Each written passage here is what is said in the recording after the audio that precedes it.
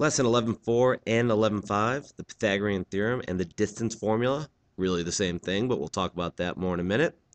First things first, I want you to take a minute, pause the tape, and pause the recording. Grab a ruler. What I want you to do is find any rectangle or square and do your best. It could be your desk, could be a box, could be anything. Could be the seat of a chair. Doesn't really matter. And measure the side, measure the other side, and then measure the diagonal. I want you to square this value, square this value, square this value. Add these two together and see what you get. So pause the tape, give it a try. Most of you probably wimped out. That's okay. But if, for example, you found that this was 5 inches long, this was 12 inches long, and this was 13 inches long, you would have found out that 5 squared plus 12 squared is 25 plus 144 is 169, which is exactly what 13 squared is.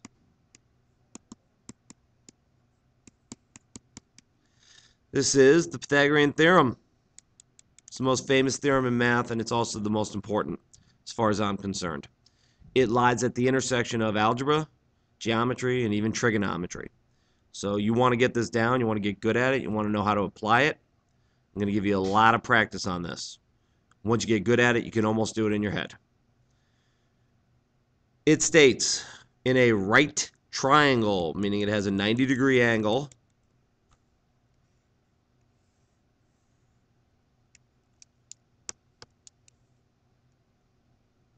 if one of the legs, called A, and another one of the legs, called B, are squared and added together, you will get the hypotenuse squared. How do you know which one's the hypotenuse? It is the one that's across from the right angle. The legs are the other two. They touch the right angle. Here and here. They're touching it. So, that's it. A lot of times we just go with ABC. We don't even call it leg and hypotenuse.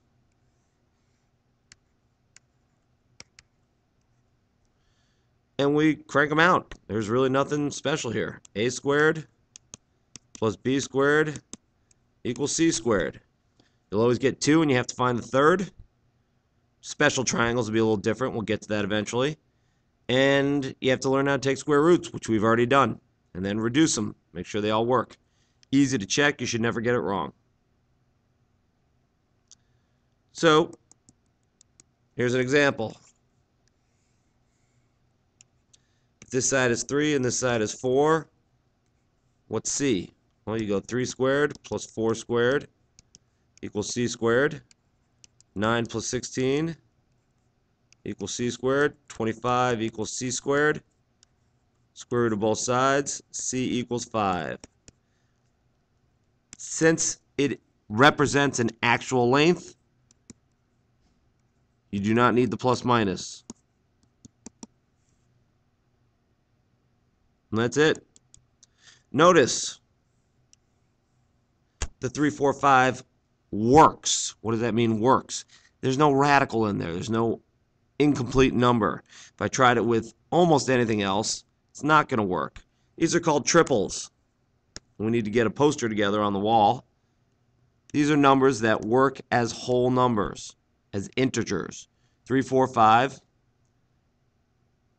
5, 12, 13 works. 8, 15, 17 works.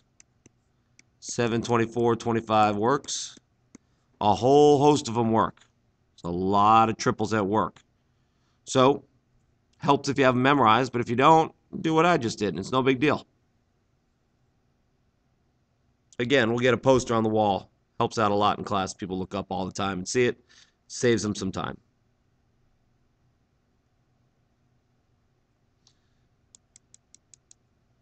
Now let's go backwards. I give you a triangle.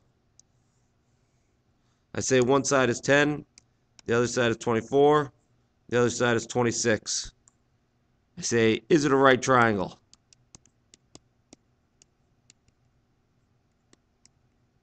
You say, how the heck would I know?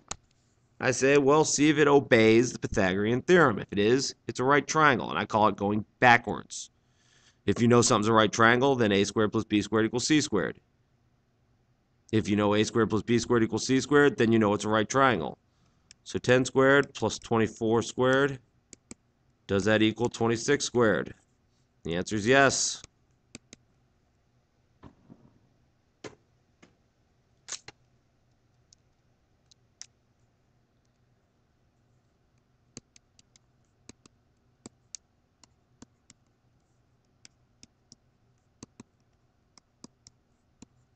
So you would say, yes, it's a right triangle.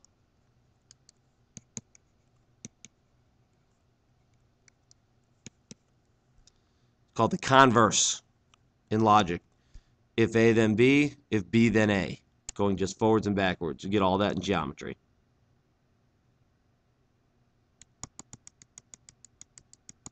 Giving you a lot to absorb here, so let's keep going.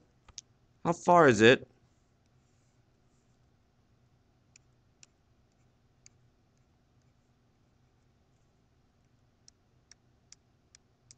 between the point -3, 5 and 3, -3?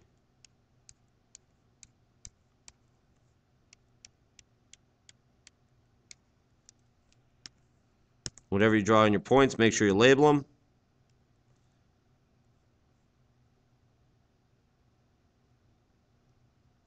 So here's the point 3, -3.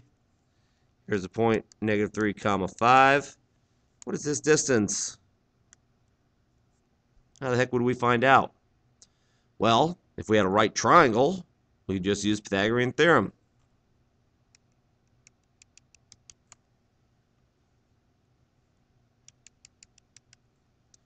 And if we had some graph paper, we'd just count. In this case, it's going to be a little tricky. I think we got 1, 2, 3, 4, 5, 6.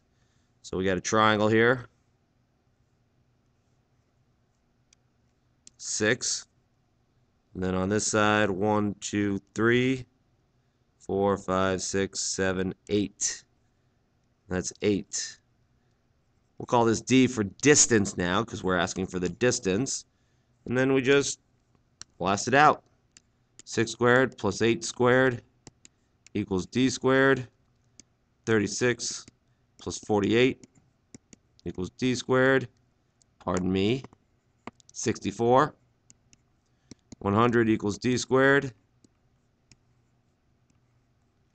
D equals 10. And that's called the distance formula. Now, a lot of people don't want to be smart and intelligent and actually look at that as a right triangle. They want to do what we call plug and chug and just go through their happy little lives. That's fine. I'll show you how to do that in just a second. But I want to point out, 6, 8, 10 is a triple. No radicals. How come I didn't list it on the previous page? And the answer is I did.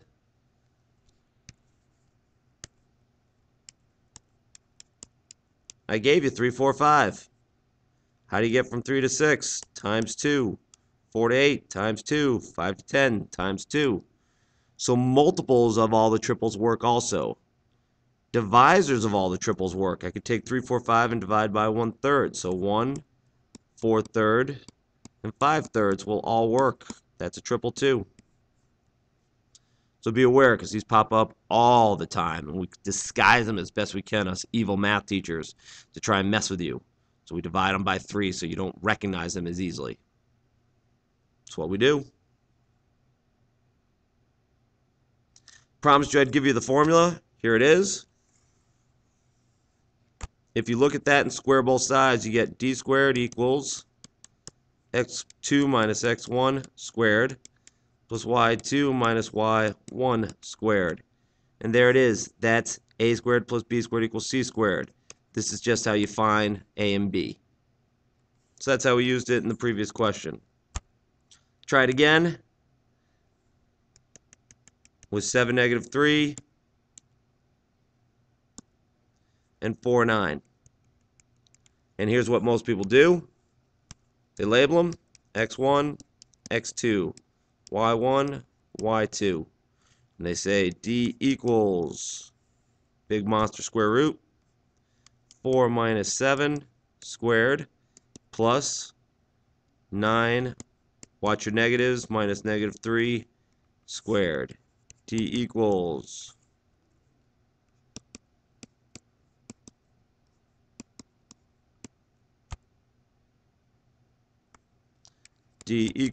square root of 9 plus 144.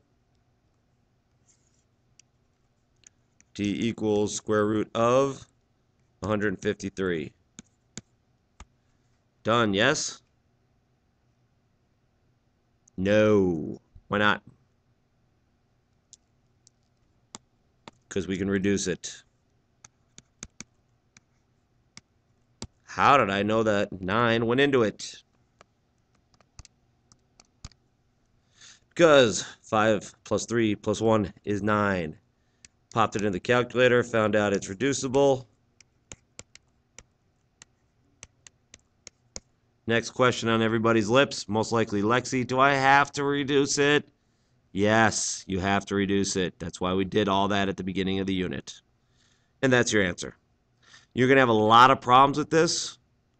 Not difficulties. You're going to have a lot of math problems with this. So make sure you do them all. And I'm here to help. Good luck.